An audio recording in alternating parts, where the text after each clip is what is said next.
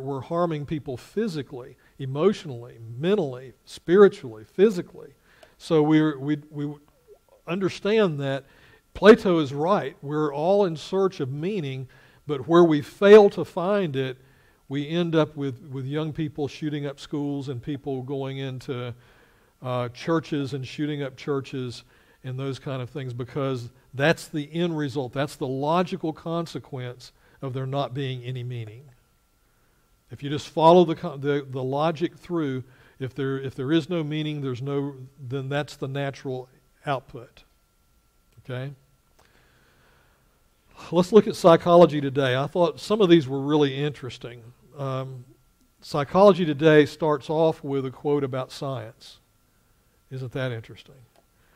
Psychology today says the second law of thermodynamics states that the entropy of the closed system, that is, things like the universe are winding down, such as the universe increases up to the point at which equilibrium is reached.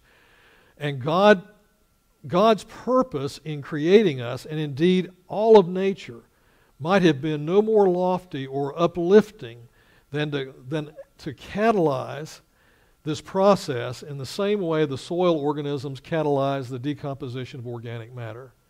In other words, all we're good for is sort of a cosmic fertilizer that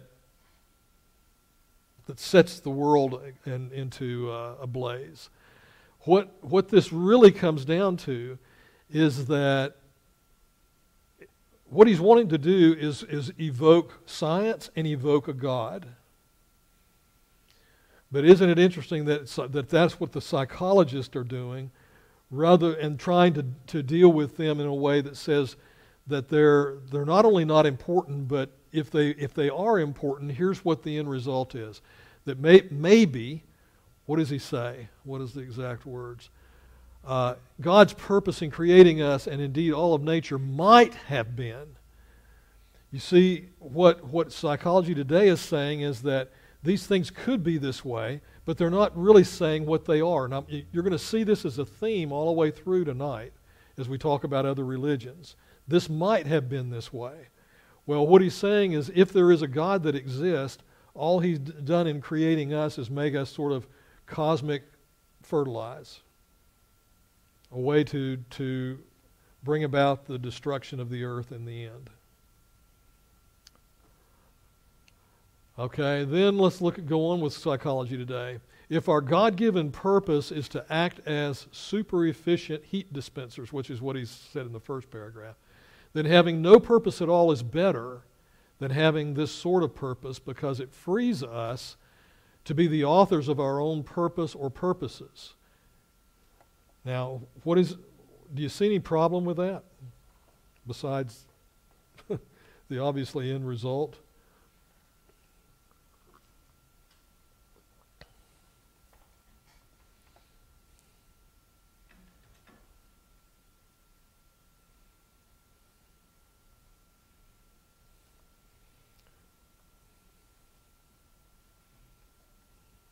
Anybody? David? Yeah? Well, they're not only taking God out of the picture, they're putting man in God's place. Okay. The God-given purpose is to act, is for us to act as sort of, like I said, cosmic fertilized. So he's evoking a God, but he's saying that what he would prefer is having no purpose at all. That's the point I wanted to get you to see. Is he's saying these things, but he's not telling you anything other than, isn't it preferable that we just have no purpose? He's not telling you that there is none. He's not telling you that exactly how anything works. He's telling you from a psychologist standpoint that he would just prefer not to have a purpose. So he's not giving us any answers, is he? That's the point I want you to see. In the end, there's a whole lot of words here, and they're pretty confusing if you try to tie them together, but he's not telling us anything that is definitive. He's just saying, I'd prefer that I'd have no purpose. And then he's going to go on to tell us why. In fact, having no purpose at all is better than having any kind of predetermined purpose, even more traditional ones such as to please or serve God or improve our karma. In short, even if God exists, and even if He had intelligent purpose in creating us, and why should He have had, we do not know what this purpose is or might be, and whatever it might be, we would rather, there's that statement again, we would rather be able to do without it, or at least to ignore or discount it. For unless we can be free to become the authors of our own purpose or purposes, our lives may have, at worst, no purpose at all, and at best, only some unfathomable, potential, trivial purpose that is not our own choosing. In other words, I want to be the master of my own destiny. I do want to be my own God, and I don't want anybody telling me what my purpose is. Okay, that is what we're hearing from a lot of atheists today as well. Just don't tell me that I've got any purpose at all, because I don't want to be responsible to anybody. I don't want to have any authority over me. I don't want to have anybody telling me what my purpose is. Just let me define it myself. I would say that a lot of people who don't class themselves as atheists but aren't believers probably would hold that same thought as well, or something similar. Yep. Okay. Yeah, David. I've also got a question: what the appropriateness of this kind of an article being in a Psychology Today magazine?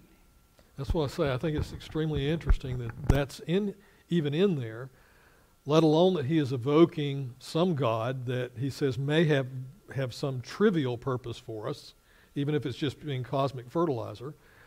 And then he tries to justify that in the former slide here by starting off quoting the second law of thermodynamics, something from science. So what has he really accomplished here other than saying, I'm going to give you my opinion, and my opinion is I don't want anybody telling me what to do.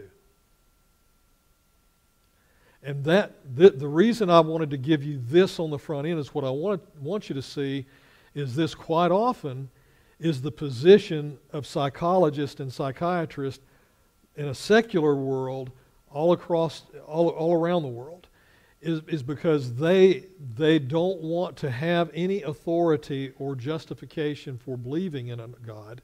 And therefore, I'm okay, you're okay came about. That book some years ago, what was back in the 80s, late 80s, somewhere along there. So, was it 60s? Elvis saying 60s, probably. So here's the psychology of this, though. You don't let anybody tell you that you're not absolutely ideal. Don't let anybody tell you that you're not perfect. Don't let anybody give you any dictate of how you have to live. Just live and let live and hang loose. It's all okay. That's a deadly thing to be in the hands of psychiatrists and psychologists around the world dealing with people that are hurting and not giving them any answers, but you're okay, it's okay. You don't need to be responsible to anybody else. God does not want us to have the understanding that everything's in our court, but that He does have a purpose for us. But their explanation here tries to do away with that purpose.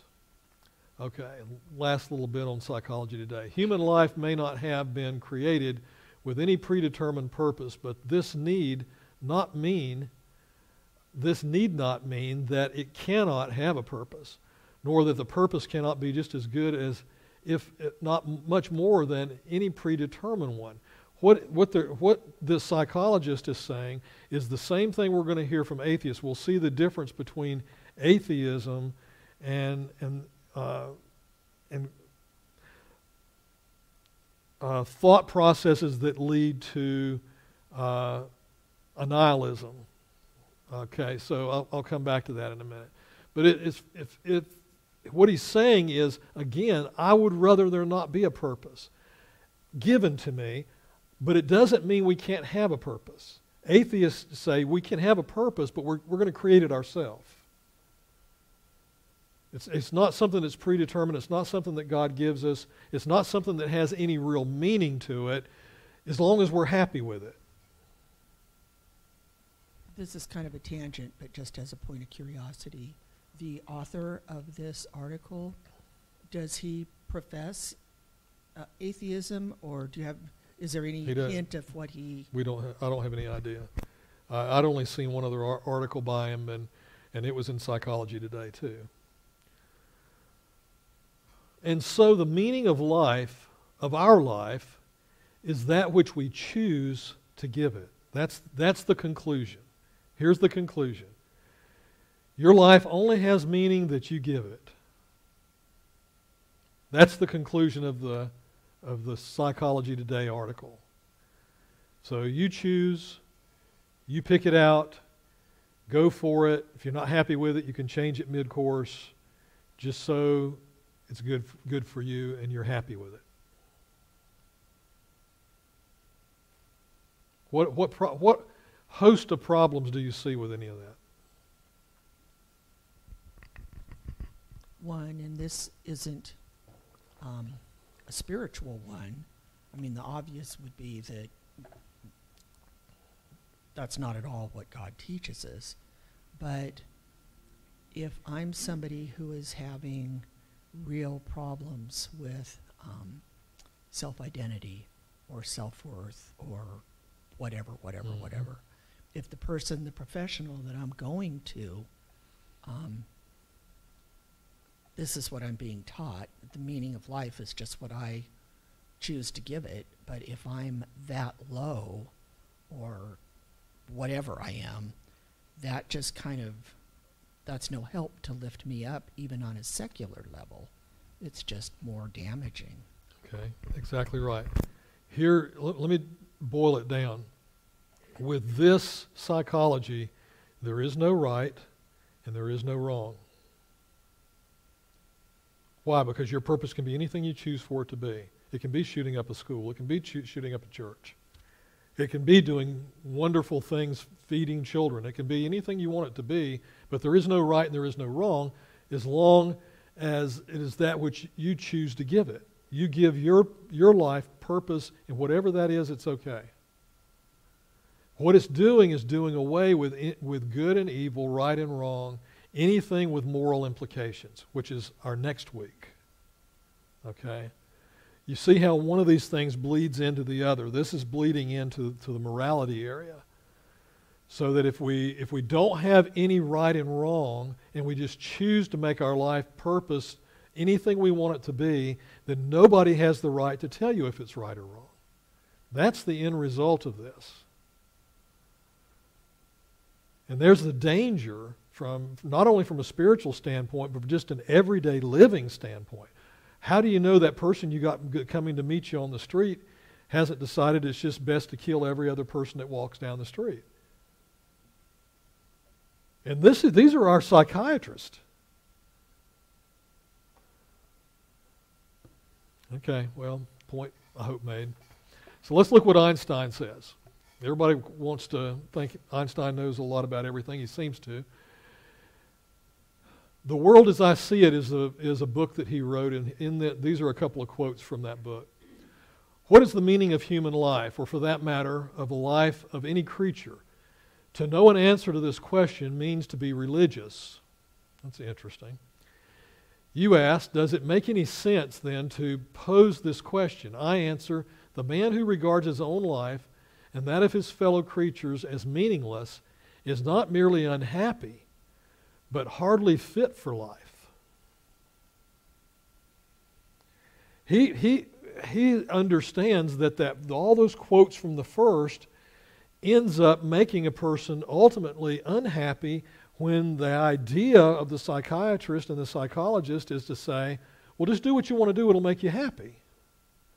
And Einstein's saying, no, it doesn't. In fact, He says the person that's of that ilk is not fit to even live. Science without religion, he says, is lame. Religion without science is blind. 1954, Essays on Science and Religion.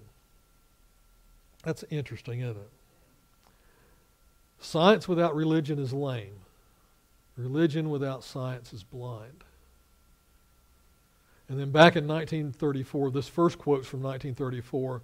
Some people divide Einstein's life in terms of what he did into before he was well known as a scientific genius and after. And so 54 would be after the fact and 34 would be before. He says, true value of human being is determined primarily by the measure and the sense in which he has attained liberation from self. Now, why do I want to bring that back in? Because that's purely a Buddhist thought. To be liberated from anything to do with any identity. Buddhism, for the most part, is trying to not be an individual, but to remove the identity of the individual. Now, why is that dangerous in terms of meaning and purpose?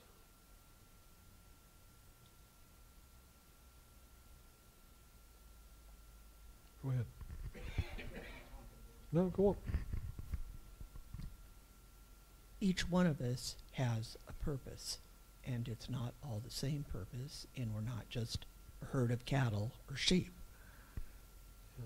And God deals with us individually. How about taking that mic back to Farron back there? Yeah. Just take it back to him, let him make it. Go ahead, David. Well, the liberation from self, it's the self that you have a personal relationship with Jesus. Yeah, that's right. Christ's purpose in coming into this world was not to deal with a culture, but to deal with the world as individuals. And so this leads us back, this very early thought of Einstein was really a very Buddhist thought to try to remove ourselves from any particular identity.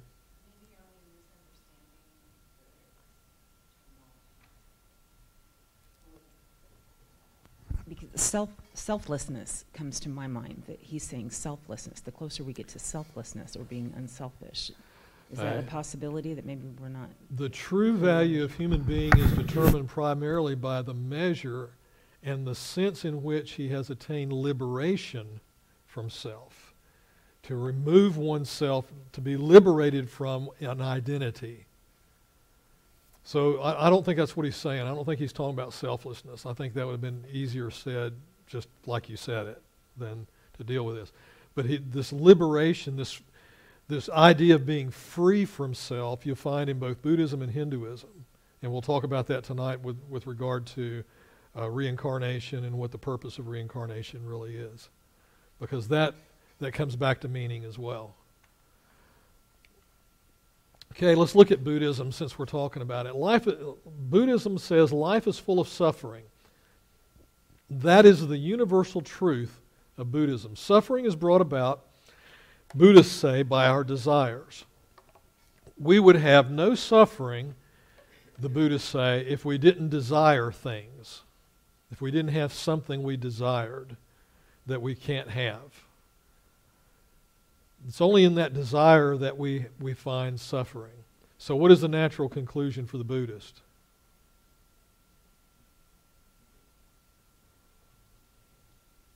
That desire is bad. Desire is bad. Do away with desire, do away with suffering. Okay? Is that the purpose of life, is just to do away with desire? It seems to be for the Buddhist. In fact, that's the core of Buddhism right there. If we do away with desire and we do away with anything that we might want to attain to, then we're going to do away with all suffering.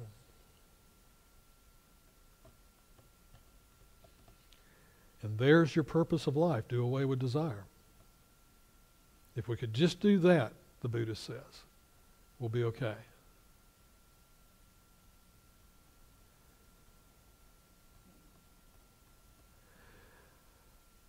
Let me put it to you this way. Does God, anywhere in Scripture, tell us that we ought to have desires for some things?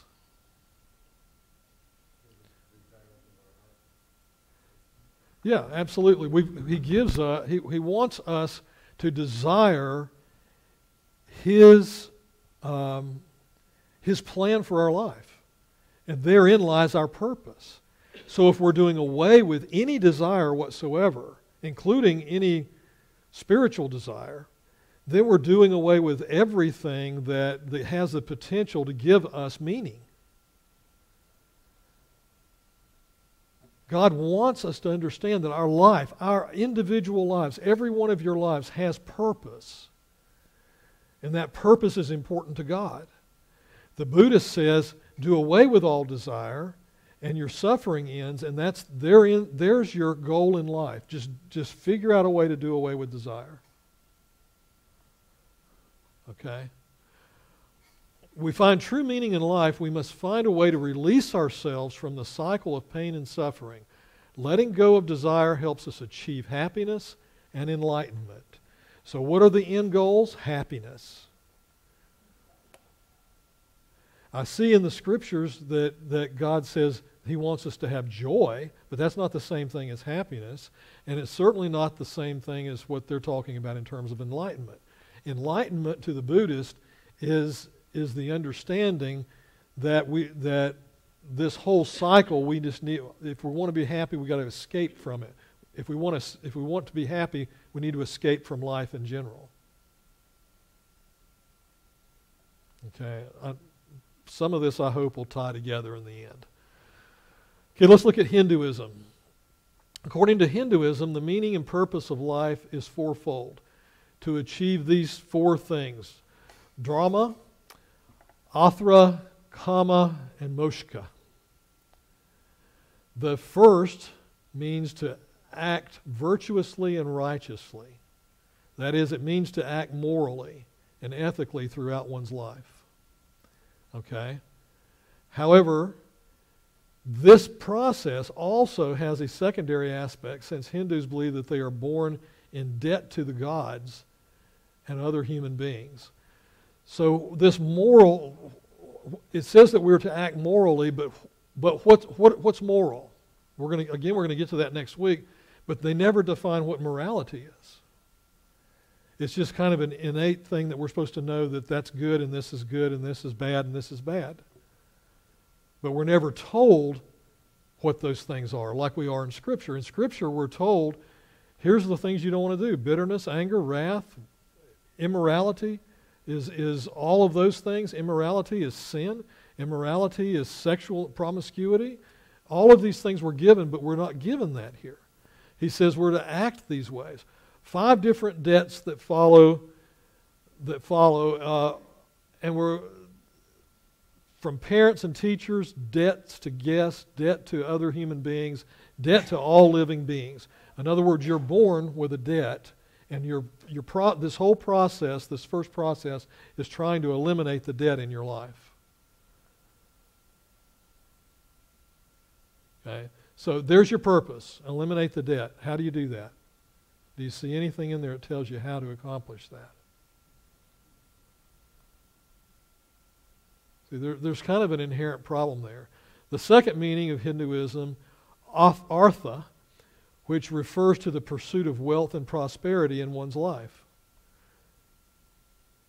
One must not step outside of moral, ethical grounds in order to do so, in order to get wealth and prosperity, but we don't know what those moral grounds are that we have to stay within in order to achieve it, but we're supposed to get wealth and prosperity. So I'm not going to go into the rest of these tonight. Liberation and purpose in this is totally one thing, and that's to be released from this cycle of reincarnation. Now, I used to think before I studied this that the purpose of reincarnation was just to hopefully have a better life next time than you had before. Both Hindus and Buddhists believe that there's a form of reincarnation. But that's not the purpose at all. The purpose is to find liberation from reincarnation. And what both Buddhists and Hindus believe is that to be released is to do nothing more than to end the cycle of reincarnation and just become one in the universe. We kind of evaporate into the universe. And in doing that, we don't have to live another life. The horrid thing for the Hindu is not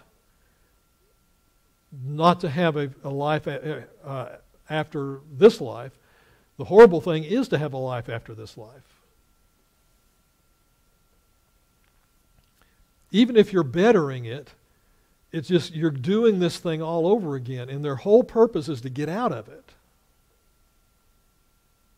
So purpose for Hindu is non-existence, is to evaporate into the universe. So what is their definition of unity with God? Because it would seem like once, from reading this, that once they've managed to not have to come back to this real life, that the unity, I mean, I see problems with this other stuff. I'm not trying to be argumentative on that, but going back into the universe, if that's unity with God, what do they... Well, I purposely said unity with the universe because there's not really a good definition of God in Hinduism. It is just kind of this, God is, it's a pantheistic view. God is the universe. God is everything. And so you're kind of melding back into this universe, this God state, which is non-existence. There is no... Here again, it comes back to this individuality thing, where you are no longer an individual. There is no individuality. You're melding back into becoming part of everything else. So you see a lot of the purpose in a lot of these different things comes back to releasing yourself from being an individual. And that's not at all what God desires of us. Now let me make a statement here that I hope kind of grab, at least get a piece of. There's very much similarities to all of the things we're going to talk about tonight, and I think the reason that is because they all come from a common source, and that is Satan himself, which is Satan himself. So Satan can appeal to us through psychology, through our ego, through our sense of guilt over pride, individuality. And so what he's trying to do is tear apart everything God has given us that God says is important from Genesis forward. God gave you life in his image. Satan's objective is to take that away from you. Any individuality that you have, any spiritual gifts that you have, any talent that you have, any relationship with God that you have, anything that it comes back to you being an individual, the common theme in all of these things is to begin to tear them down and tear them apart and tear them away from you. That's not God's desire. And so all these things which have this commonality have a common source, I believe, of Satan himself. Because they have the same end result. You don't exist anymore, become part of the universe, no relationship with God, no individuality, no love, no care, no honor. There's nothing there of any importance that God says is important. And so in every one of these, this liberation from reincarnation is just say, I desire just not to exist. Annihilationism is just to not exist. That's what that means. Just to not exist. And so the Hindu way of saying it is they become one in unity with God or unity with the universe. I won't use God in the term that they use in this statement simply because our understanding of God is not at all what Hindus are. Hindus' understanding of God is just that it's everything and everywhere and everyone. We're all part of it. And to be dissolved into it and not have to be an individual, that's the goal. So I'm trying hard, but I'm having a hard time wrapping my mind around this stuff tonight. So I think that because we also believe God is everything and everywhere and that, but the difference here, let me finish here on this. Let me finish. Is that they see it as an it, and we see God's omnipresence as His person. Okay. Let me go back and just correct something that you said there. We do not believe that God is everything. That is a form of pantheism.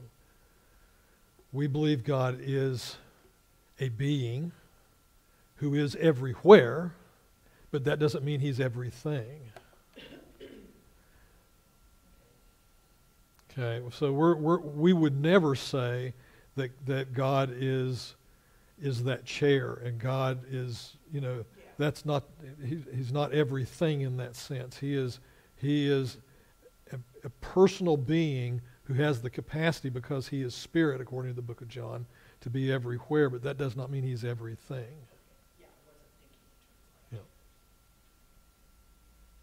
Wasn't it Jesus who created everything, the material things, the universe and all that? Yes. Jesus Himself spoke everything into existence. Right. Okay. So I'm not making the connection there. I don't know, it just came to me. Okay. Yeah, well, this is something that's really important, that we as Christians separate the creation from God Himself. Yep.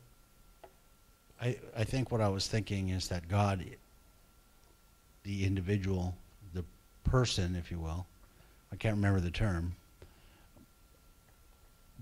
is not everything, to not create everything, but Jesus did, the other persona of God. The other person of the Trinity. So I was just trying to clarify. Yes, gotcha. Okay, so let's look at atheism just a minute. I'm just trying to throw these out because I want you to see the common thread in all of these.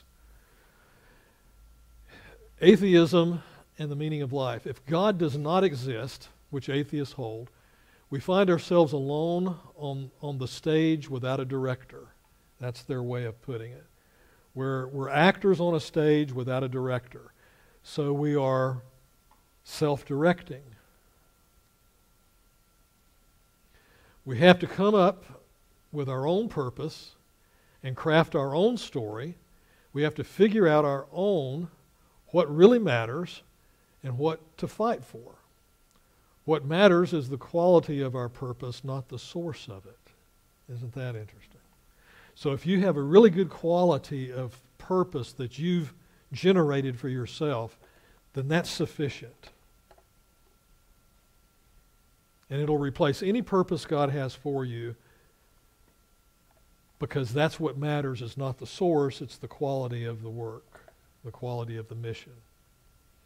So if David's got a really good purpose for his life, he's really thought about it, and he's thought it out, and he says, this is my purpose in life, and here's how I'm going to accomplish it. And he's going about it, and he's doing it really well, and I've never even thought about my own purpose, then he is far superior to me, because his quality of purpose is better, even if my purpose came from God Himself. That's the end result, yeah. Who defines the quality? Exactly. Who defines morals? These are the questions you've got to ask, and every time you see one of these words, who defines quality? Who defines moral acts? Who defines what is good? See, they keep throwing out these terms, but there is no moral authority. There's no moral lawgiver. But they'll throw these terms out as if it's sufficient that we just have that in our game plan. So is there objective purpose to be discovered in the universe? Or does it happen to be the case that life is ultimately purposeless? That's what the atheist is asking. Is life just without any purpose at all? And I think most atheists would come to the conclusion that it is without purpose, but it doesn't mean it has to be without purpose, because we can create our own. This is why some people say, well, atheists, it doesn't mean atheists are not moral people.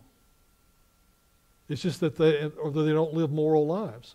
They just have no objective reason to live a moral life. Does that make sense? What we're getting back to here over and over again is we see these terms, as David pointed out, that go on undefined, but what they're doing is trying to why do atheists and psychologists and Hindus and Buddhists and every culture in the world, why are they looking for purpose for man? They don't want God's purpose. They don't want there to be a God. They don't want there to be a God to answer to. Aldous Huxley wrote one of the Humanist Manifestos. I can't remember which, but he was one of the primary authors, the Humanist Manifesto. And somebody asked him one time, says, "Well, why do you believe these things? That we can live godless lives, and that we ought to." And he says, "Because I prefer to live my life that way." See, it comes back to preference. I prefer not to think about there being purpose and meaning. I prefer not to have to deal with an authority. But we as Christ followers understand we have an authority to answer to. They are just saying we don't want to answer to it. If purpose means that for which we intentionally designed by an intelligent creator, then purpose does not exist. That's the atheist position. If purpose means it was created by an intelligent creator and given to us, then he says purpose does not exist. He doesn't try to prove that. He just states it and says, well, because I stated it's true.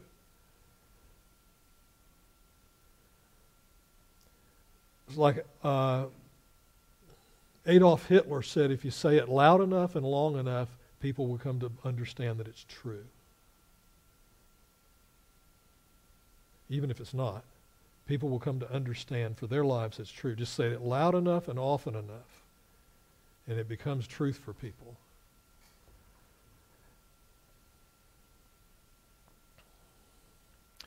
Okay, so essentially they're saying purpose doesn't exist. Now here's the last one of these before we get into scriptures for tonight.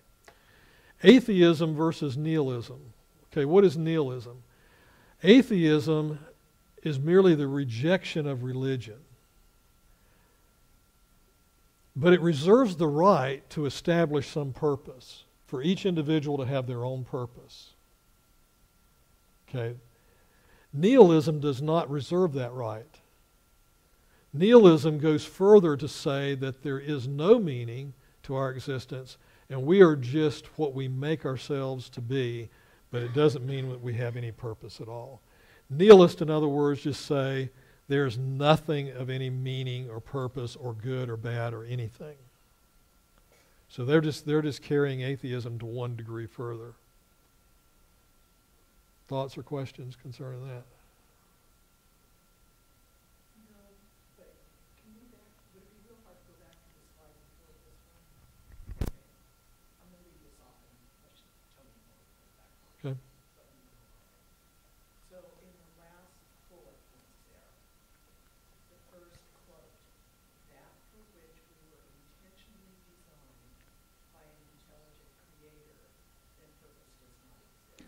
Yeah, because they presume there is no intelligent creator.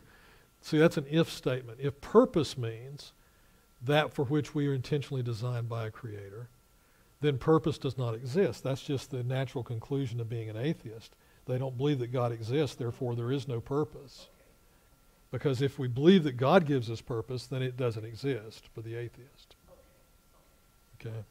Justin, that kind of sounds to me like what we do. Yeah. So it's an if-then scenario. Yeah. Okay. Well, here's humanism. I threw this in at the last minute.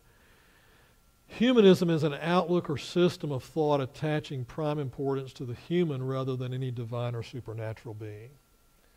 So humanism just says that we as creatures on the earth are the most important thing. God is not, there is no God, and therefore there is no importance in giving God any authority. And if human beings are the most important thing, then that changes how you view everything, doesn't it? Okay, humanist belief stresses the potential value and goodness of human beings. Again, never defines goodness and never defines value, but just says that that's potential value. It emphasizes the common human needs and seeks solely rational ways of solving human problems. In other words, if there is no God, no need to pray, no need to look for supernatural intervention, no need to depend on something of any higher authority. Pull yourself up by your bootstraps and grow up. That's where you are. In our humanistic culture, people pursue many things, thinking that in them they will find meaning. So, isn't that true, though? I'm going to get really involved with this, and this will give my life purpose and meaning. You know, when we were raising my daughter, we had horses, and man, we went to horse shows, and we groomed horses, and we had babies, and we did all this stuff. Our lives revolved around horses, and in the horse industry, in particularly the Arab industry, because we had a stallion that made it to the championships of the state in North Carolina, people at least knew who our farm was, because we had the state champion stallion. Our whole lives became around that. You can focus on anything. It can be food. It can be anything. I mean, even church without God leads you down this road. So we don't want to end up being the source of our being and the source of our happiness, our own source, because it has no real purpose and meaning. Our humanistic culture, people pursue many things. It can be anything. Success, wealth, good relationships, sex, entertainment, doing good for others, good and bad things, and benign things. These really don't make any difference. People have testified that while they achieved their goals in wealth, relationships, and pleasure, there was still a deep void inside, a feeling of emptiness that nothing seemed to fill. One of the best interviews that I ever heard of an entertainer was with Madonna, and Madonna was at her height, and she was having all kinds of success. It didn't seem like she could release a song that didn't go out of the sight. She was having all kinds of success, and when they were interviewing her, this is exactly what she said. It seems like my life is just empty. There's nothing worth anything in it. Seems like my life is just empty. Great success. Everybody wanting to interview her. Everybody wanting to have her on the show. Concerts sold out. My life has no purpose. It has no meaning. I'm empty. That's the statement of the humanist and the humanism. So if all of that is not the purpose of life, let's talk about what God's purpose is. Okay, let's look at from a Christian worldview. What is it? How can purpose, fulfillment, and satisfaction in life be found? How can something of lasting significance be achieved? So many people have never stopped to consider these important questions. And even people sitting in churches never think about their own individual purpose, particularly as it relates to what we were talking about last Sunday morning, how they fit into the body of Christ. Because that's what begins to give the Christ follower purpose. God gives you spiritual gifts. He equips you to serve. He places you in the body of Christ. And because your gift meshes up with somebody else's gift and it begins to create a work that has purpose and meaning that glorifies God, that brings your individual life purpose and brings an objective of being able to see the whole body work together. So many people never stop to consider that these are important questions for them, and particularly people even in the church. They look back years later and wonder why their relationships have fallen apart, why they feel so empty, even though they may have achieved what they set out to accomplish.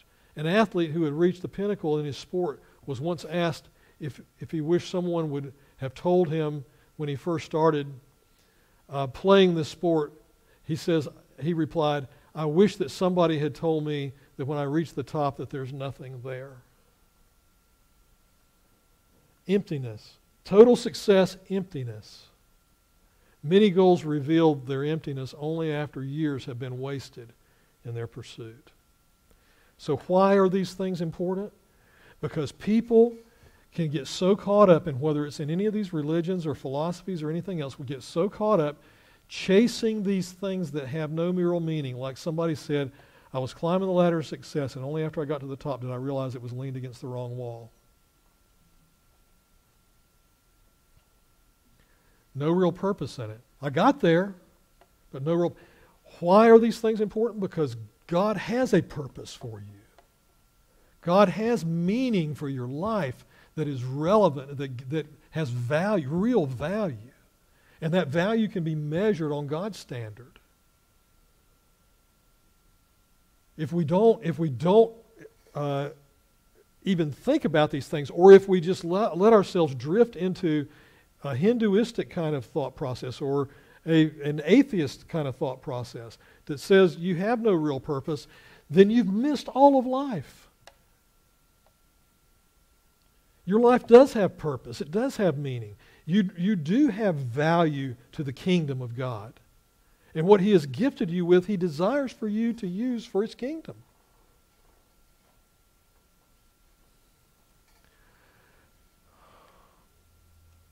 The author of the biblical book Ecclesiastes describes the feeling when he says meaninglessness.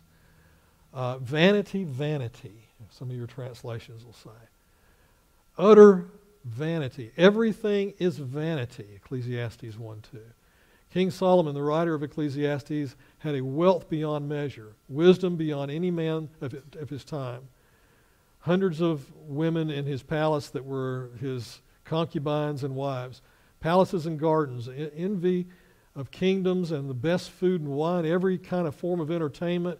He said at one point that anything his heart wanted, he pursued. Yet, he summed up life under the sun as vanity, meaninglessness, purposelessness, nothingness. Why is there such a void is the question. In every one of these philosophies, every one of these other religions, where we're just throwing out terms without any definition attached to them, why in the end do people get all the way to the end of what people call success only to find this emptiness? And many people sitting in churches today will get all the way to the end of their life and find meaninglessness. It's not confined to these.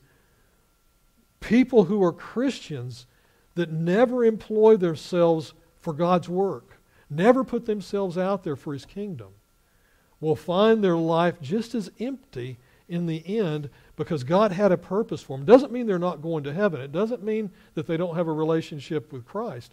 It simply means that this life was empty because they didn't choose to use that which God had given them and choose to follow the purpose God had given them.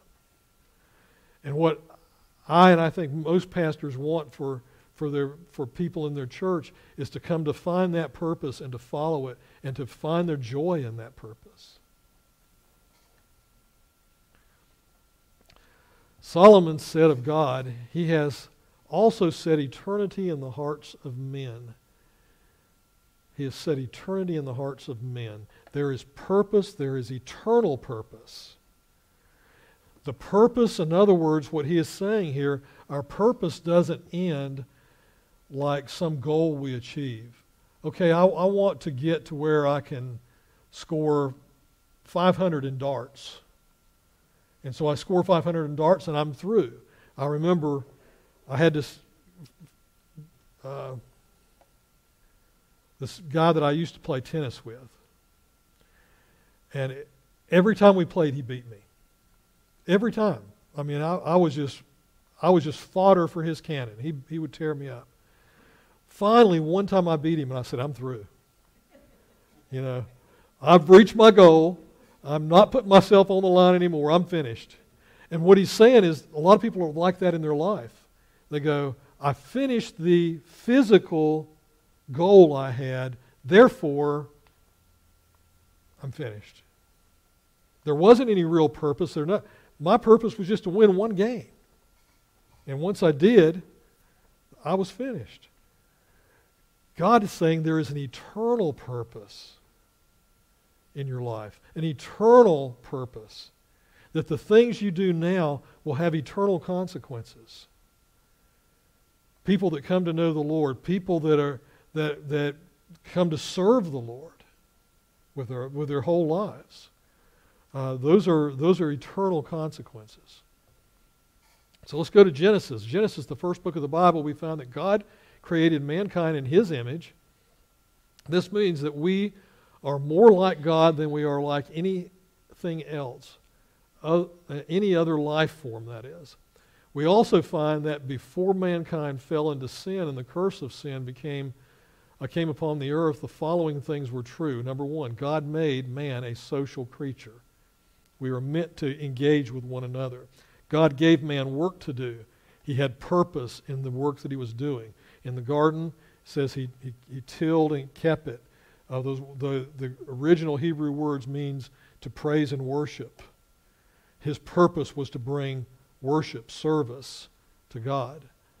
God intended for each of these to add to the fulfillment of life, but all of these, especially man's fellowship with God, were adversely affected by man's fall into sin and resulting curse on the earth.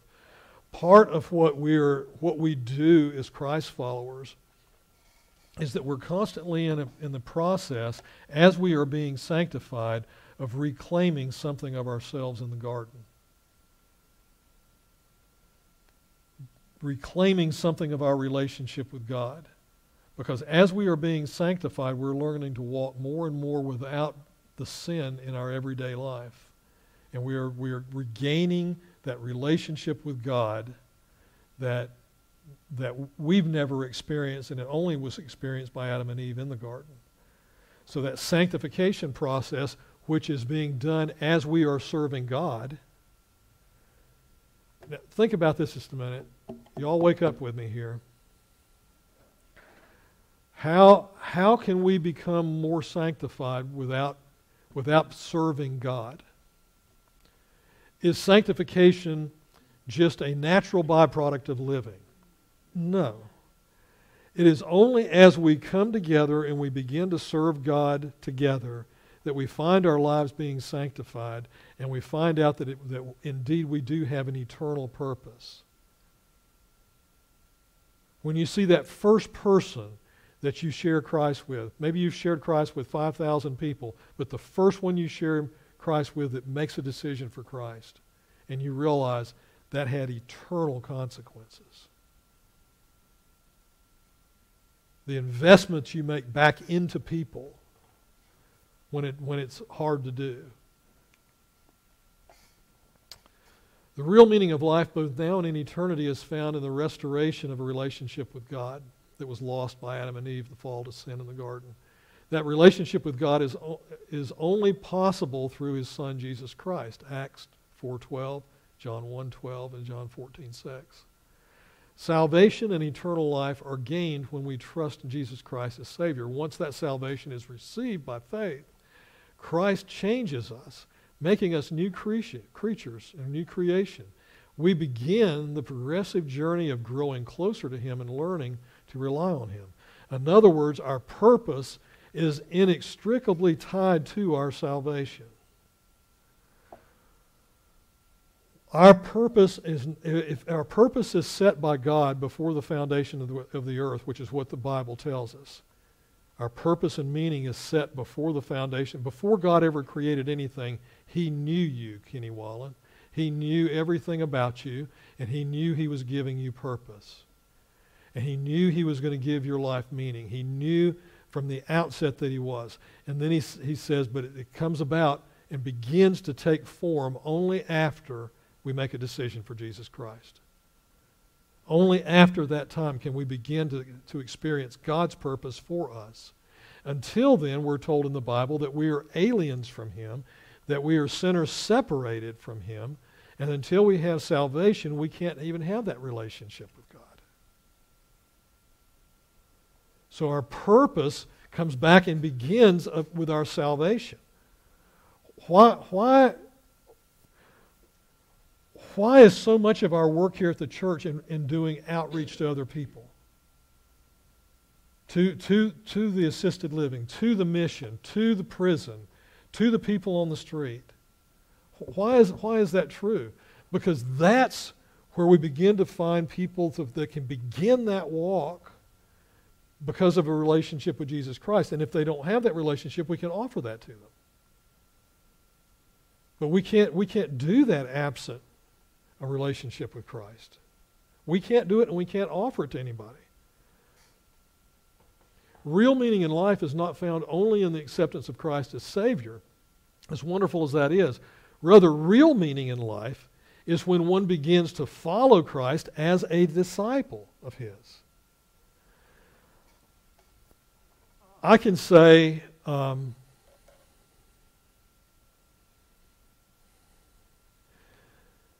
saved. It's signed, sealed, and delivered. I need not do anything else. And I may have my ticket to heaven. But the life that God planned for me with purpose and meaning can still go unfulfilled if I just stop there or I reject Him doing what He desires to do in my life. My purpose and meaning may be nothing more than coming alongside of one person. It might be nothing more than, when first church I ever pastored, I was going to take a group to Africa. And the church had an abundance of money, had over $700,000 in the bank. But they wouldn't pay for this one little orphan boy trip to Africa, and he desperately wanted to go. And that trip, by the way, changed his life. I had to go out as a pastor and raise the funds doing bake sales for that little boy to go with us to Africa because they weren't going to send him.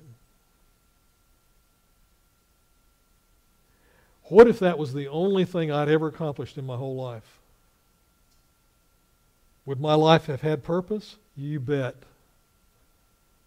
If that was it, I would have had purpose. Why? Because it brought him into a deeper relationship with God, and it brought him to a place of being more effective with children in Africa than I could have ever been. He was just a preteen, and I had him preaching messages to young people, to children, and hundreds of children getting saved at this young man's messages. Was it valuable? Yeah. I mean, what if that was it? Well, that would have been a life well spent. Real meaning in life is when one begins to follow Christ as his disciple, learning from Him, spending time with Him in His Word, communing with Him in prayer, and walking with Him in obedience to His commands. Just being faithful. So, here's the Westminster Shorter Catechism. Question: what is the chief end of man? The child's response that I learned to give in the Presbyterian Church: man's chief end is to glorify God and enjoy Him forever. There it is in a nutshell. Then our purpose, that's our big picture purpose. Our purposes then are refined by the gifts and the talents and abilities and the the assets God has given you to steward. That's where all of this comes together. But that's the big picture. So when I keep asking you, what is the chief end of man? Is to glorify God and enjoy Him forever. And here's my premise to this. I believe that if you are genuinely glorifying God in the way He created you to glorify Him, if that's the case, you will be enjoying Him forever. If the way He created you with the talents and abilities and the things He's given you to steward, if you're using those for the glory of God in the way the Bible defines glorifying God, then you will be enjoying Him forever. And if you are not doing that, then you're going to have a struggle enjoying Him forever. Why? Because we're not in sync with how He created us and what He's given us. Right? Okay. So would you say so far that Christians have purpose? Okay. Can you begin to see how this comes together a little bit? Okay, some biblical commands to pursue our joy in God. Here's just a few scriptures. All of these are from the Psalms, but I wanted you to see them. Delight yourself in the Lord, and He will give you the desires of your heart. Psalm 34 or 37. Be glad in the Lord and rejoice, you righteous ones, and shout for joy, all you who are upright in heart. Psalm 32. Sing for joy in the Lord, O you righteous ones. We've talked about righteousness last Sunday morning. We'll be again this Sunday morning. O you righteous ones. Praise is becoming to the upright. Praise is becoming to those people who are upright in their stature, in their countenance. Let the nations be glad and sing for joy. You will judge the peoples with uprightness and guide the nations on the earth. Your life will have purpose, and you'll bring leadership and guidance to whole groups of people, indeed nations of people, if that's who we are. Shout joyfully to the Lord, all the earth. Serve the Lord with gladness. Come before Him with joy and singing. Psalm 100. All of these are expressions, listen to me very carefully, all of these are expressions of praise and worship that come as a direct result of having purpose and meaning given to us by God being fulfilled in our lives. As we are fulfilling the very calling of our lives, we are finding ourselves delighting ourselves in the Lord, being glad and rejoicing in the Lord, singing joy to the Lord, affecting nations of people because of we are being faithful to what God has called us to do. Okay, a couple of things to be, there's always wonderful things to say about what God says is our purpose there. Let's talk about the biblical threat if we will not pursue our joy in God.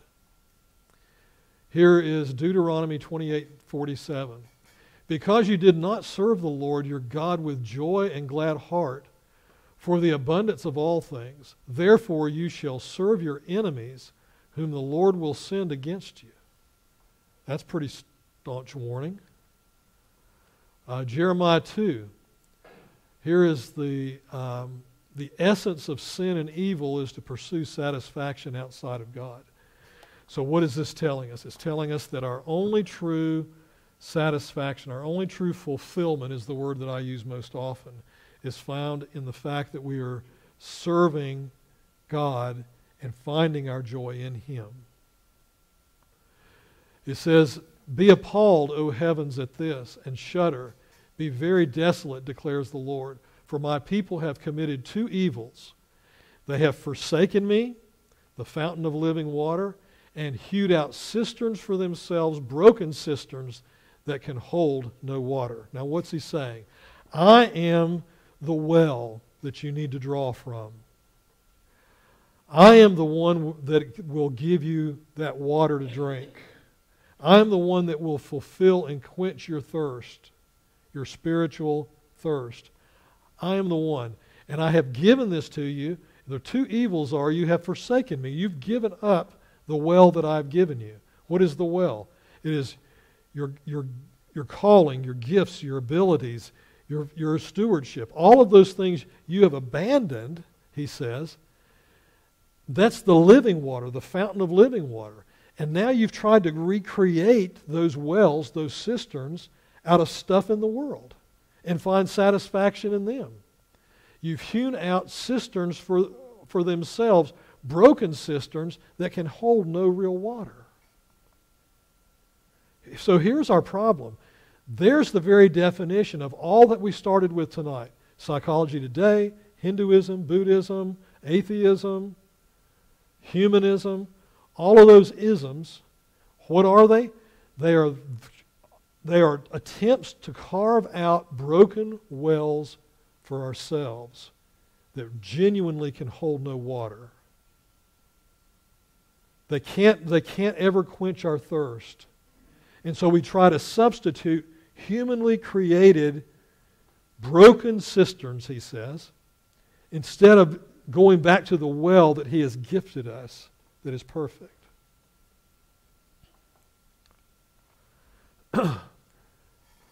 So here's the question again. We're going to end with this tonight. The chief end of man is to glorify God and to enjoy him forever. We can never, ever, ever find genuine, ongoing enjoyment of God in an ongoing basis outside of the fact that we are fulfilling the call to bring him glory. Now, the glory of God, let me end tonight with a deeper thought I want you to think about. Because here's the problem I think that goes unstated sometimes.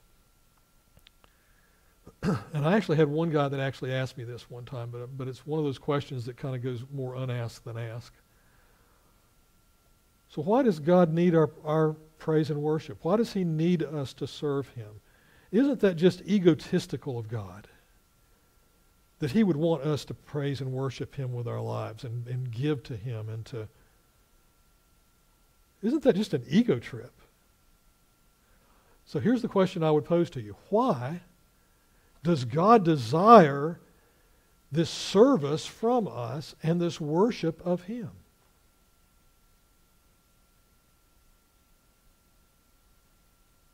Does he need it? So why does he desire it? Why does he tell us to continue to come to him and worship and serve him? We need it. It's what we were made for. It's what we were made for, but why do that to begin with? Why create us if that's our purpose, to bring him worship, glory? If he doesn't need it. We're supposed to have a relationship with him, and that's part of it, Okay? and part of our design. But God doesn't need our relationship. He doesn't need anything of us. So I'm asking from God's But he wants it. perspective, why? Okay, he wants it. Why does he want it? That gets to a better question. Yeah, David. It's kind of analogous to us and our children. We don't need their obedience. We don't need them honoring us, but we want them to do that because we love them. And Okay, because we love the becauses in there are because we love them. Okay. All right. You had something? He wants what is best for us, Farron says. Okay, let me give you a really high thought, but that I think answers this question. Why does God call on us to serve him when he doesn't need us to serve him, to give to him when he doesn't need us to give? He owns the cattle on 1,000 hills. He owns everything. He's just made us stewards over it. To serve him by going out and telling others. Why does he do that? To worship him. I've already said the last several weeks, worship is service. That's the same word. Worship and service, the same thing. Why does he do that? Here's the answer. Listen very carefully. Because it is right.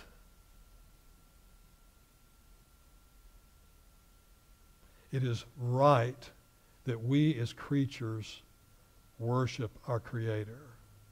It is righteousness that causes God to desire to be worshipped because it is the right thing to have happen.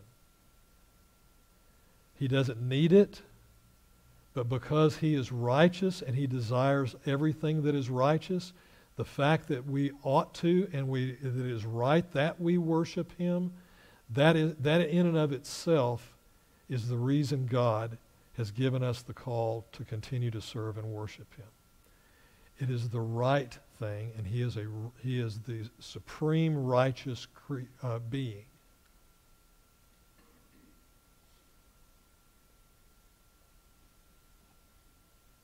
So since we're going down the road of questions I've always been afraid to ask, so, and to me it's kind of a little bit of a logical follow to this. Since he doesn't need us or anything from us, why did he even choose to create us in the first place? Mankind in the first place. Because it is right that he be worshipped, and the creature, us, are the ones that will worship him and bring that rightness into being. He is not self-worshiping. He doesn't need our worship, but it is right that he be worshipped. And therefore, creation, our being, ought to be able to bring him glory. And because he created us for that purpose, and we are fulfilled in that purpose, then we will find enjoyment in him forever as we are doing that. And until we do that, until we are fulfilling that role, we never will find that fulfillment in life, that purpose for which we were created. And every one of us are created as individuals. And every one of us as individuals are called to worship and serve him. And as he brings us together, that fulfillment will bring fulfillment to the whole, and it will bring fulfillment to the individual. Why? Because he created every one of us different for a purpose, and our form of worship is very different. But it is right that we do that. It is his righteousness that demands that. Does any of that make sense, David? I'm sorry, but I'm having a hard time getting my head around that, because it being right. Now, I know God is the one who decides what is right, but there's no real definition there, and because he demands it, that I don't feel like that answers the question. Okay, go back to what you just said. There was no definition to what? To right. I mean, Okay. God decides what is right and what isn't, but I just can't well, get my head around that answer. What is right? When we talk about God's righteousness, all we're saying is that is his rightness. He is righteous in all that he does, but all we're saying in that is that act, whatever righteousness is, leads to that which is right. Okay? It is right that a God who is all-powerful, who is all-loving, who knows everything, it is right that God should be worshipped. And because of that, the chief end of man, which our purpose lies in, is to bring him glory, simply because it's the right thing. So the big picture is that it is right that God be worshipped. If there are no creatures, there is no worship. He created us for a purpose, the big picture being to bring him glory. The small picture is that we fulfill the purpose and the calling and the gifting that he's given us so that the whole will create and give him glory. But all of that is simply because it is right.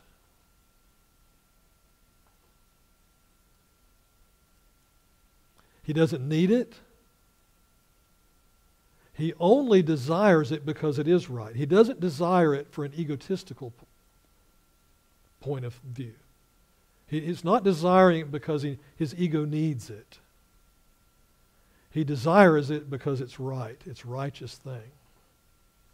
Seems like it's something we wouldn't even have to think about had we not been separated from him in the beginning. And everything essentially is a distraction from God's purpose, including finding our purpose is to, Satan, his whole get down is to get us away from that Yes. in any way, shape, or form, and that's just another way of distracting us. Yeah, and let's go back to the point I made just a little while ago, the Genesis account, where he said he put man in the garden to tend and keep it. To tend and keep it. Those two words are actually worship and serve in the Hebrew. To worship and serve, or worship and praise him. So in serving him in the garden, in tending and keeping whatever that was in the garden, was bringing glory to God. The tending and keeping was bringing glory to God. That's before the fall, before sin. He put him in the garden for that purpose. He put us here for this purpose, to reach out to this community. Let me just ask you this.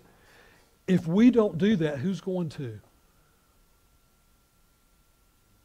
If we don't do that as a church, who's going to do that? Well, we're supposed to do it, but if God wants it done and we don't do it, someone else will. Well, his providence will see that those that are meant to be reached are reached.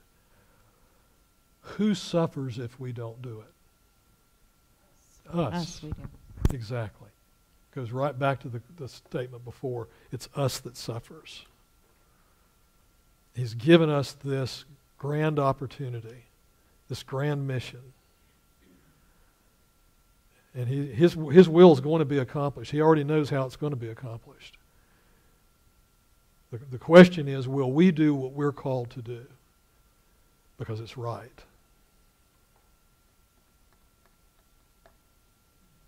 All right. Let's pray.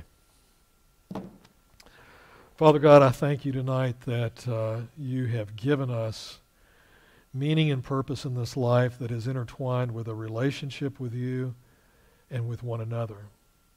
I pray, Lord, tonight that you will give us a sense of direction, a sense of purpose and meaning in life that, unlike the world, does not end with the worldly success of emptiness, but ends with grand purpose in bringing you glory. And in that we find the opportunity to enjoy you forever. Help us, Lord, to do just that, I pray. In Christ's name, amen.